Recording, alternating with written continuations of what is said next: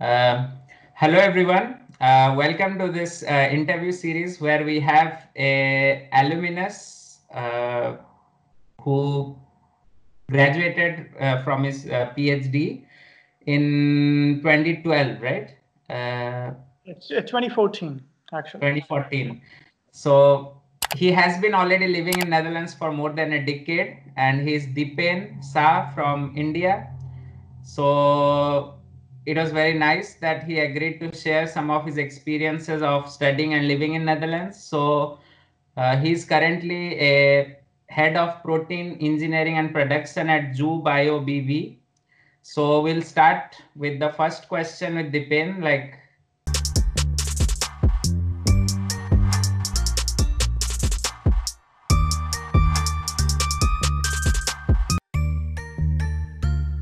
maybe give a brief background of your education in India, and when did you leave India and why? Right. So, hello everyone. I'm pleased that Sambit is giving opportunity to give what my interview to you guys. It's useful, and I appreciate what he's doing for everyone that's willing to come here to Holland in Netherlands. So, to give you my background, I grew up 3 hours away from Mumbai in a small town where I did all my schooling and up to 12th standard, the education system that we have in India. Then I moved to Mumbai, where I did my Bachelors of Pharmaceutical Sciences degree, and that was at Institute of Chemical Technology. Then I moved to the UK, and I can explain you later the link between why it shows UK versus US, because most of the people have that questions.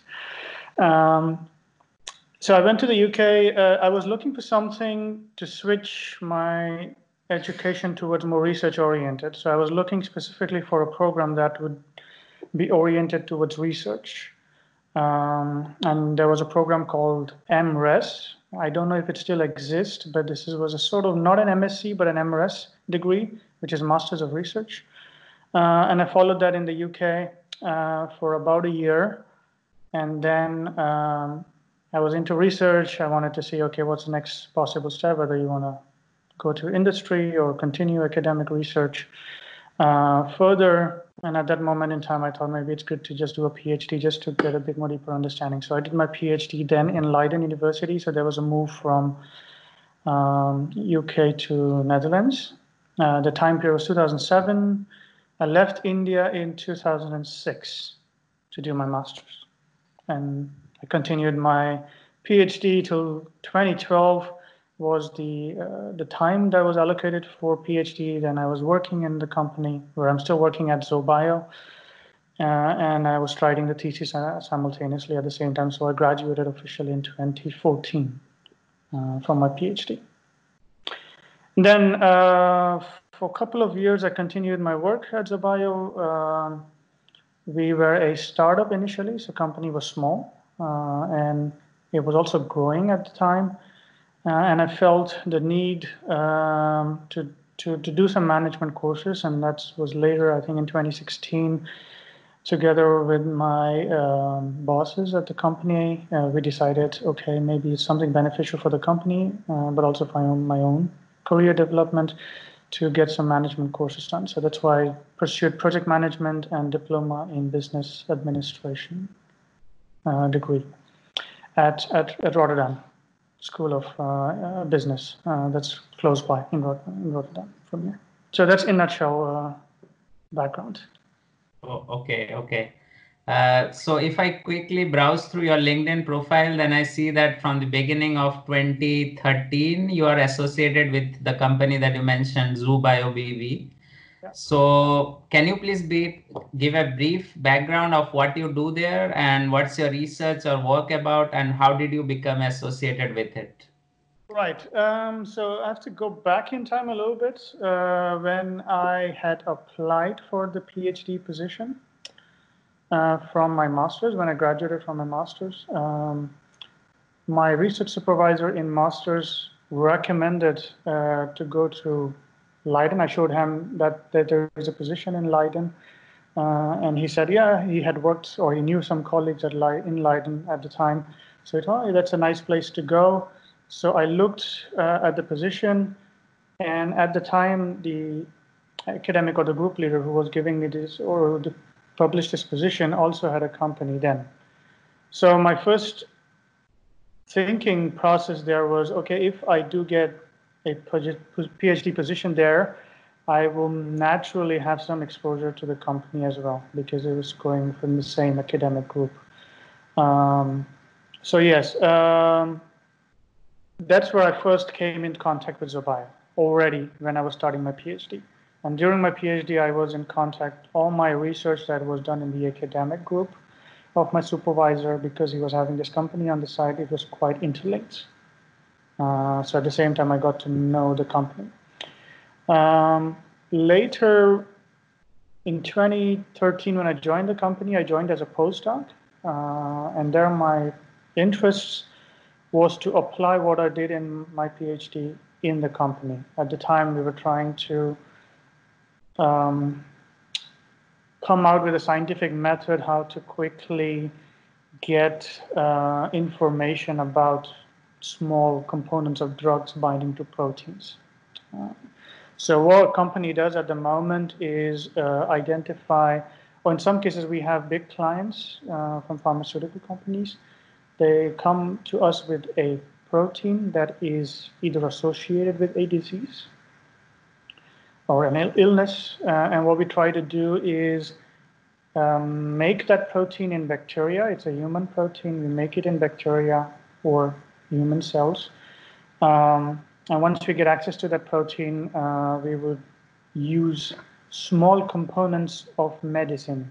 You know, the medicine that you get in the pharmacy is not exactly what we start off with. We start off with very small components of those, and over a period of 5 to 10 years, you almost come up with a molecule that might be suitable for treating that disease, for example, via this protein. So that's how I started in 2012. My core interest was to make sure that what I've learned in my PhD apply in the company.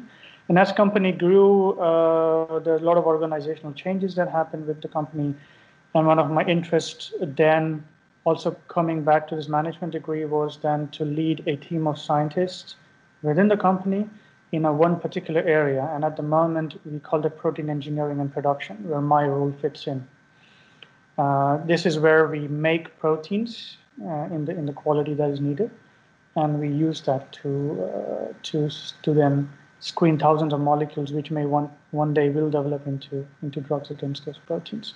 So at the moment, company split up into 4 different groups, and I'm one of the groups that I'm leading with 10 scientists at the moment. So that's in a nutshell a bit of what company does and how I fit in.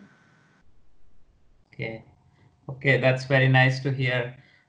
So if I saw that you had an interview with the Holland Alumni Network. So from there only I found you, like the short blog that someone wrote. It was very interesting, like what you are doing and when did you come from India and what's your interest, and you have already lived here for a decade.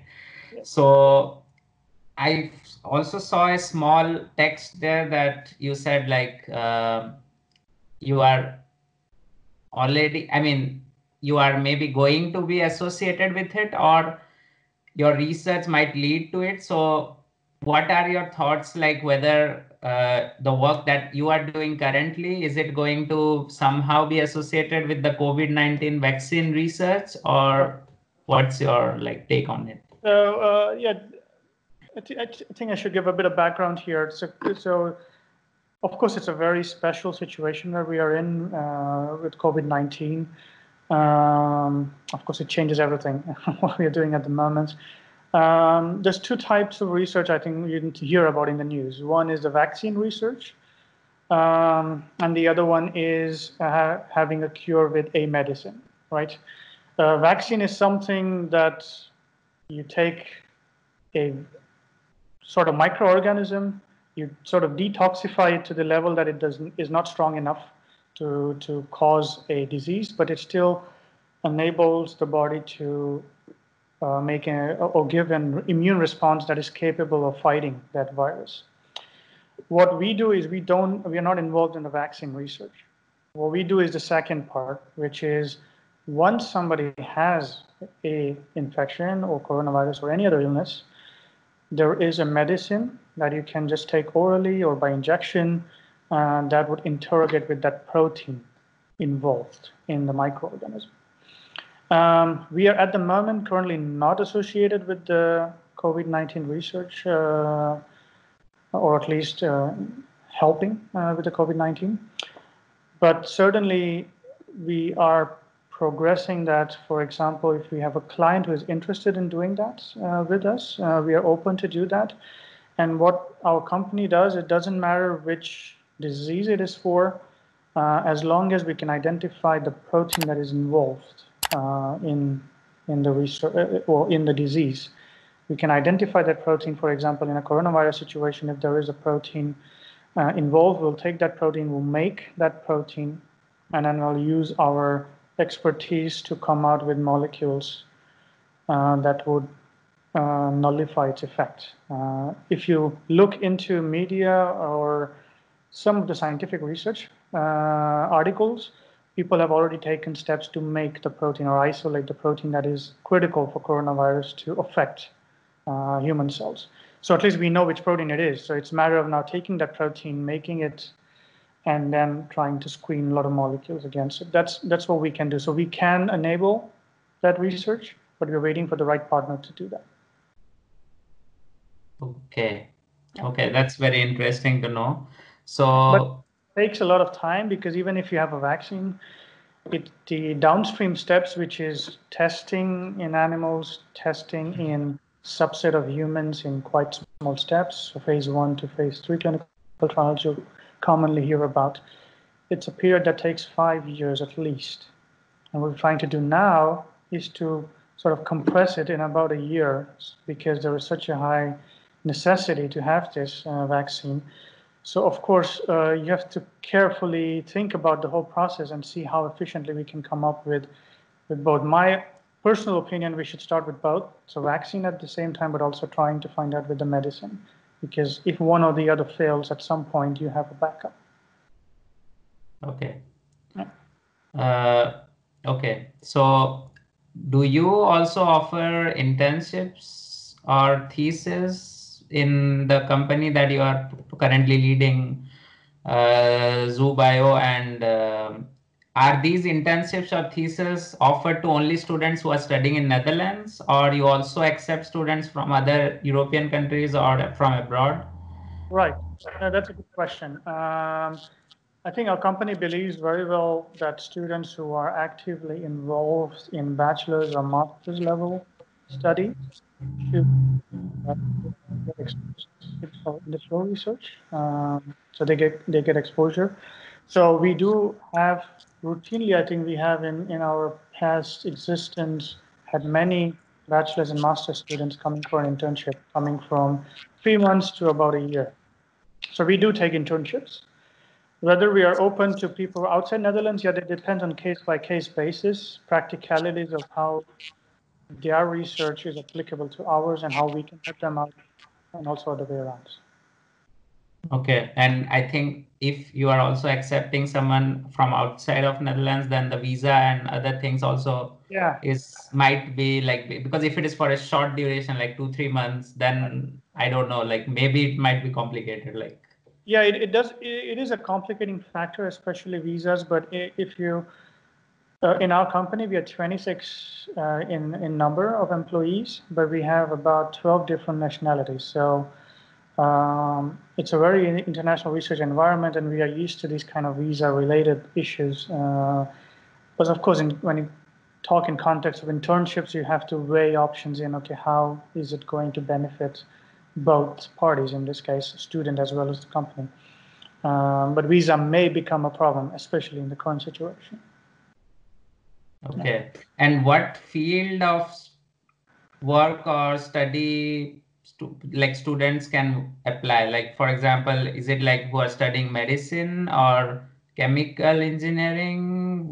So, I mean, what are the disciplines that you touch upon in your company? Like, Right. No, that's a good question. So we have broad area of applications, but I think mostly we look for people who have either done biotechnology as a course or life science technology, it's called in Holland, the course, or pharmaceutical sciences. Basically, we are interested in somebody who is along with some protein research, so protein-related research or recombinant protein research, we call it. So those are the areas where we look at. We also look for chemistry, organic chemists, or medicinal chemists sometimes also.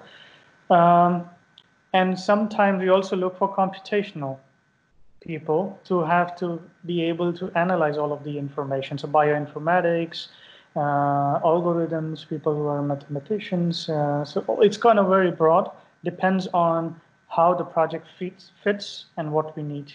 But I would just encourage, if somebody's interested, just send an open CV with your interest. Look at our website.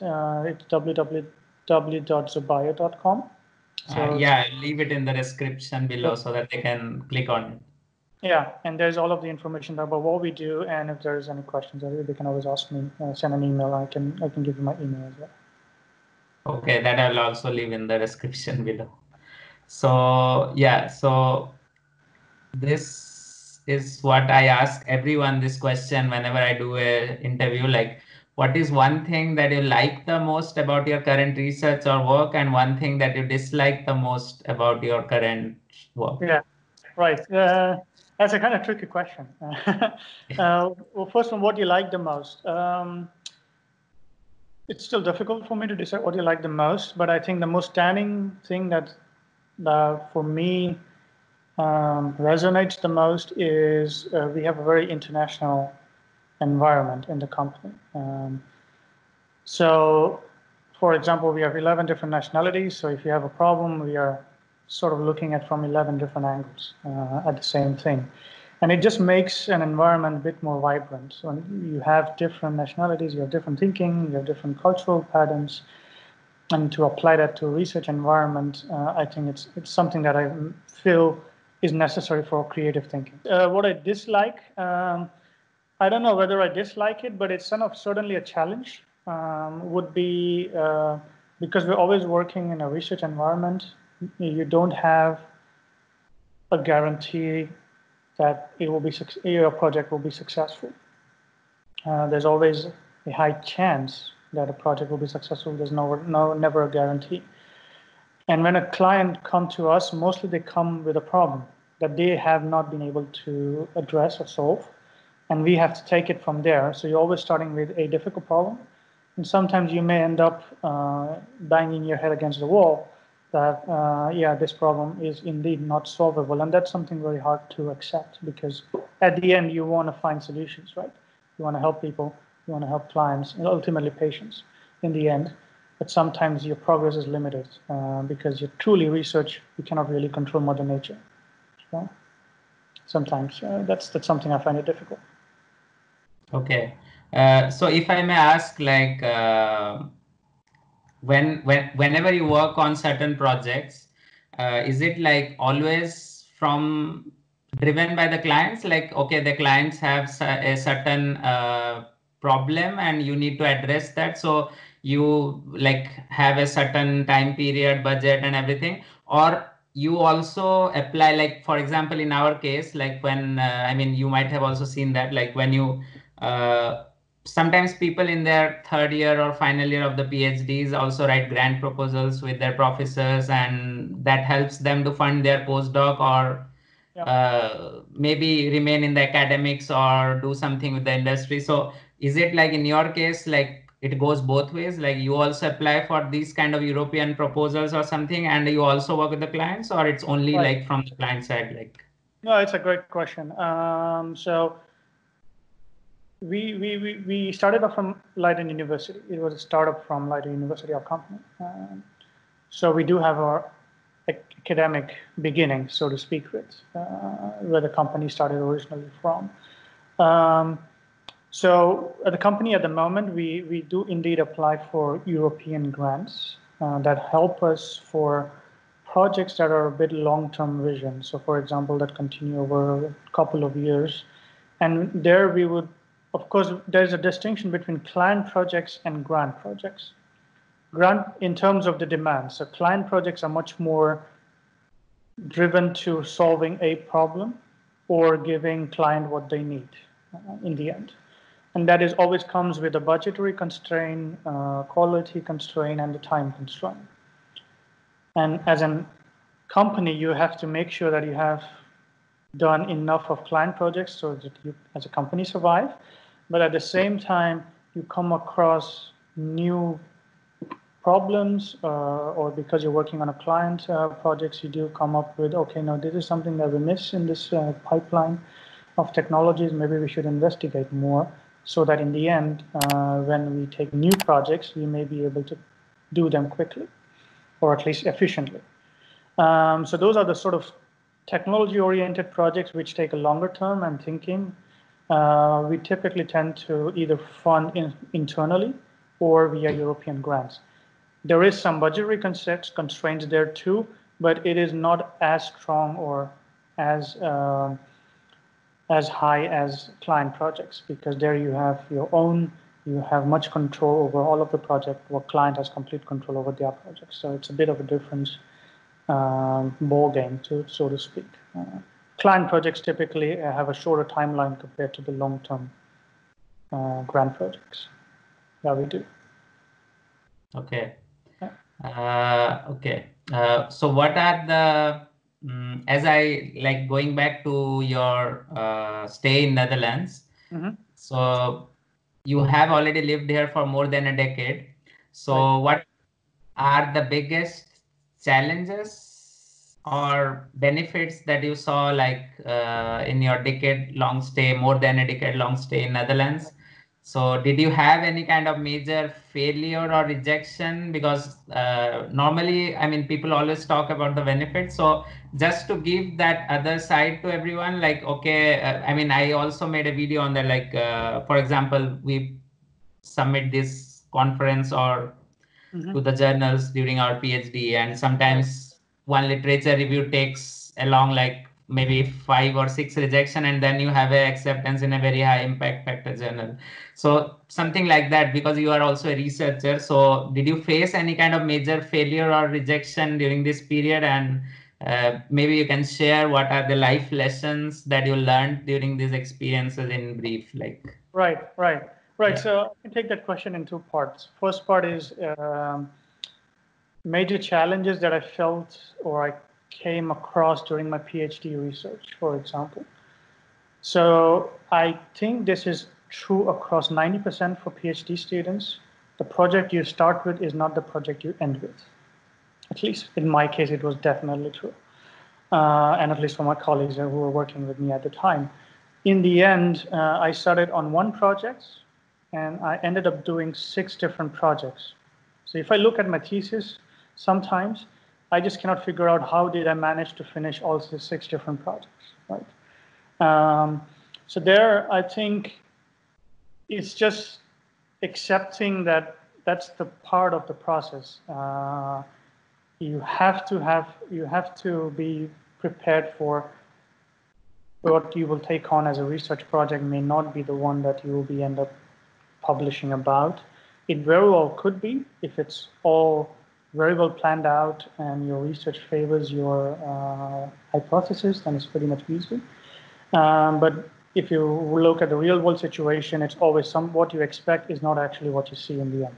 So I think that's one of the challenges that I faced in my PhD. Also, there were time periods in my PhD when you start to question, right? You're not so exposed. It's always easy to look back 10 years and say, okay, this is what I should have done. But when you're in that phase, it's very difficult to keep your head straight, so to speak. Because one thing fails, the second thing fails, you still have hope. No, I can maybe still make it. You know, your parents are still supporting you, your family supporting you. But when the moment 5 projects fails, then you either start to question the research or yourself. That are you doing things right, or is it just the research? So it's just making sure that, in my case, I was trying to always discuss problems with not only my supervisor, but also people around me. And that's why this integration of a company atmosphere when I was doing my PhD and academic atmosphere was truly helpful, because the interaction that I had with colleagues usually supports you a lot. And what it turns out now is that things that did not work during my PhD are actually the things that are useful in industrial research. Because if they would have worked, I would have not been so careful as I'm now, because I just know if things go wrong, you exactly know what not to do in a project. So I think my piece of advice, if I can give for people, would be that don't get disappointed if things don't work out. It's always later, maybe 5 years, maybe next tomorrow, or maybe 10 years down the line, we'll always find a way that, okay, that thing didn't work out, but that I learned from it this much, and then you can always apply it back. Okay, this is not, I'm not going to do this in my research, because you just have that bit broader your horizon a little bit because of things that do not work. And things work, it's pretty much straightforward for everyone. So that was one of the or one of the challenges that I faced. The second challenge, I think, coming to a foreign country is the language. Now, Netherlands is sort of an exception compared to other European countries. Most people will speak English to you. If you make an effort to speak Dutch, they will reply to you in English because they know. But at the same time, if you spend enough time to at least know basic proficiency in Dutch language, that will help you a lot.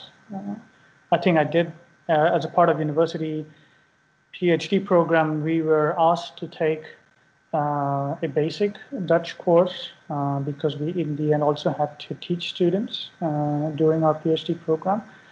That was pretty useful. Also looking back now, I think if you have a better control on the Dutch language, it helps you just integrate with people more easily, especially in a social life.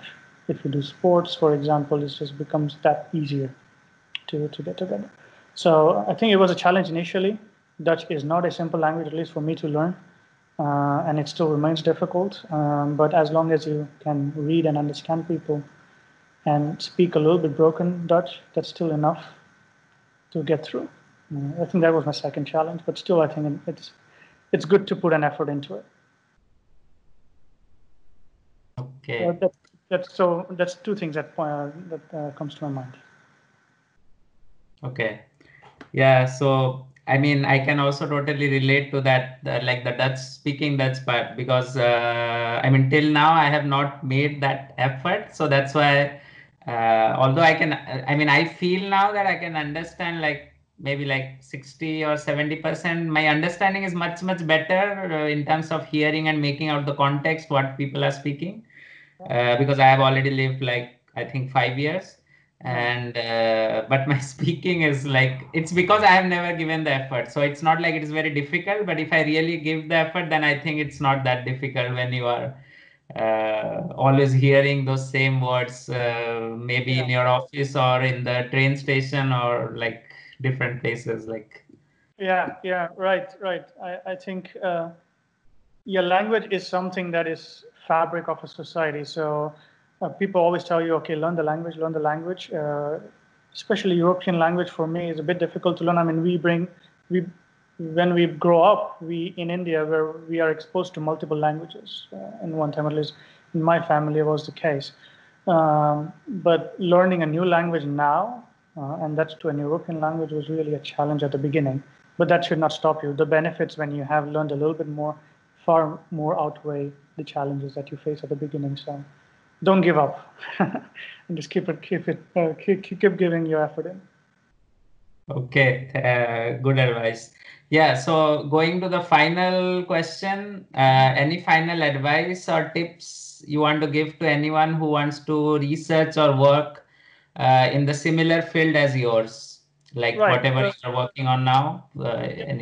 Yeah. That's a good question. If I were to give advice to myself 10 years ago, would be, first you have to identify whether you really want to be in research. It's not that you start doing research and you start to feel, oh, I'm doing really great stuff here. I'm going to change the world. I know that's the feeling that we have when we're growing up, that I'm going to change the world by research. Yes, that is the end goal of everybody who does the research, but that is not what you start with. You start with very simple steps in order to achieve that goal. So first is to identify whether you're really committed to research as a long-term investment you would do for yourself. I think you will start to see fruits of research maybe 10 years after you've done something. So you need to have that long-term view in your mind. Especially somebody who's interested in a protein research or research that we are doing for medicinal chemistry or drug discovery process. I think it's more about trying to follow the right courses at the university, and then trying to choose the right company or academic group that will help you further your research. Now, choosing the courses, you always start with a bit broad. In my case, I started with pharmaceutical sciences, which is still a drug discovery related course. But what I actually studied was how drugs are made. So how do you make those in the company? How do you package it in a pill? And how do you give it to patients or to the pharmacy? That's what I learned. But I realized that that's something that comes at the very end of what I do at the moment. What we do at the moment is really start of the medicine making process, really basic, but really fundamental part.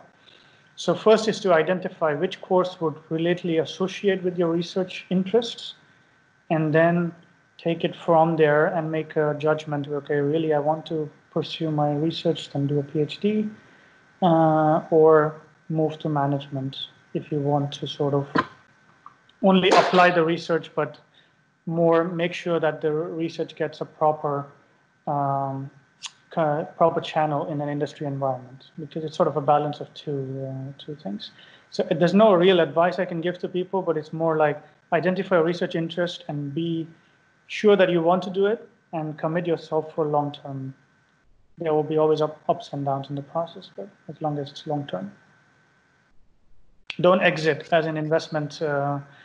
I'm Gujarati, so I knew my dad was brought up in a stock market situation. So it's always about long term. Don't exit in between. So it's the same advice I would give. Okay, I recently started investing in stocks, so I can relate to that. Yeah, indeed. It's always about long term, people say, and that is indeed true. Okay. Yeah, thank you very much, Dipen, for giving your time on a Sunday, for enlightening the people and like sharing some of your experiences with the people out there. And I hope that people who are interested in similar fields or maybe interested in research might get some useful advice or useful information from this video. So if you like this video, then don't forget to smash the like button and share this video among all your friends or people who want to come to Netherlands or study abroad. And don't forget to subscribe to the channel if you have not subscribed yet. So I will see you in upcoming interview vlogs. Till then, bye from Valkenburg, Netherlands. Bye. Yes, Sambit.